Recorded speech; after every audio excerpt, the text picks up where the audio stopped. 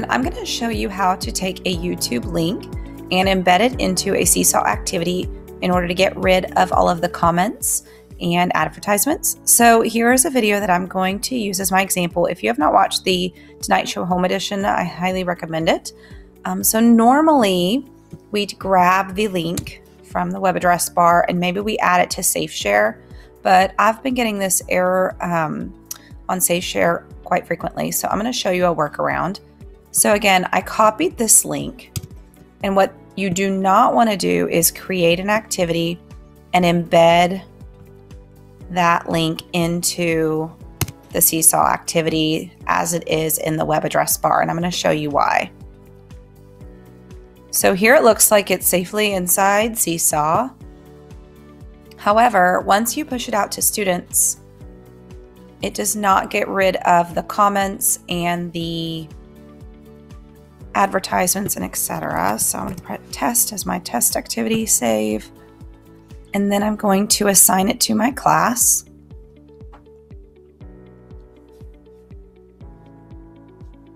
My network is running very slowly, so I'm going to assign it.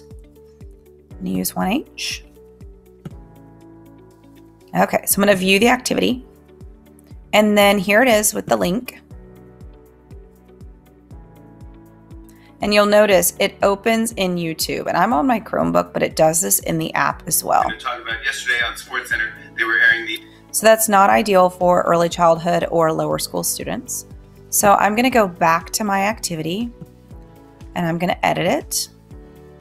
And I'm going to walk you through what you should do if you're going to add a link to YouTube. So instead of grabbing the YouTube web address right here, you're going to scroll down to share, and then you're going to click embed, and here's your video that you're going to embed.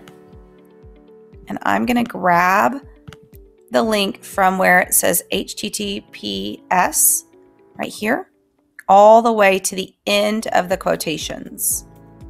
So again, you're going to grab all of this link.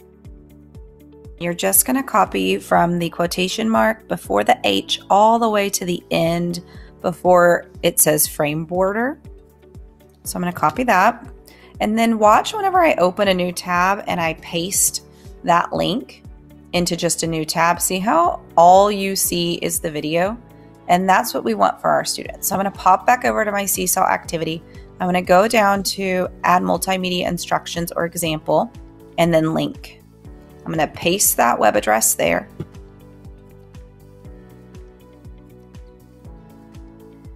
I'm going to press check.